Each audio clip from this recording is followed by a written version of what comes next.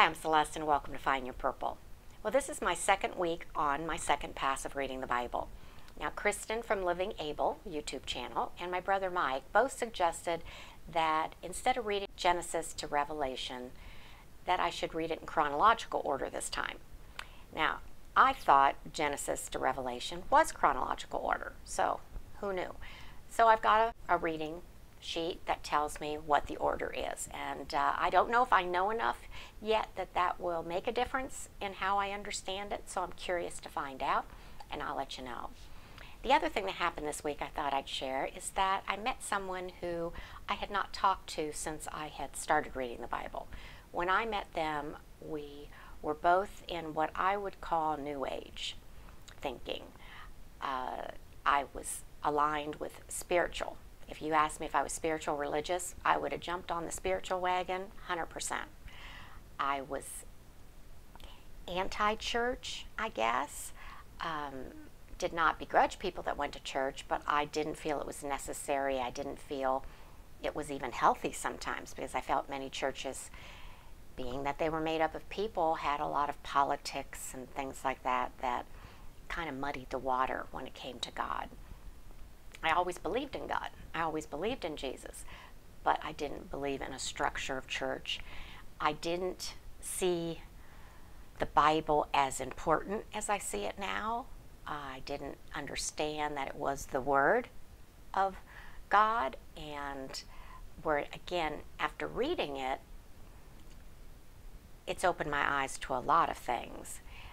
And the thing that kind of surprises me the most is I went to a church, I won't say which one, for a few years, 15, 20 years ago, and it was a Bible preaching church. The minister had gone to Bible school. They talked about the Bible. Now, again, growing up with the epistles and gospels and the stories of the Bible, and then even in this church, I heard about the Bible for years and years in my entire life. But I never read the Bible, so I never really understood how all these stories fit together. So when I was with that church, though, I assumed if they preached from the Bible, that it was biblical church. Looking back at it now, I know they would say they didn't believe Jesus was the Son of God. They believed he was a good example and a righteous man and a really important guy in history, but they didn't believe he was the Son of God. At least that's how I remember it. Could be wrong. They could have changed their tune since then. But I look now and think, well, that's kind of dangerous, because I was thinking I was going to a Bible-based church. And I remember my sister and brother back then were not comfortable with me going to this church, and I never understood why. Now, after reading the Bible, I totally get why they were uncomfortable with me going to the church. And you look around, and there's so many thousands of ministers and pastors and people quoting the Bible, and people following them, but not all of them are preaching the Bible entirely. They're picking pieces out. And so, which is, I think, dangerous and not fair, because when I was going to that church, I really felt I was saved. And I really felt I was going to go to heaven and all of that, even though I didn't understand anything in the Bible. And now I see that that's not the case unless you take that step and believe that Jesus is your Savior and ask him to, be your Savior and accept him into your heart. But it surprised the person that I would have done the 180 I did.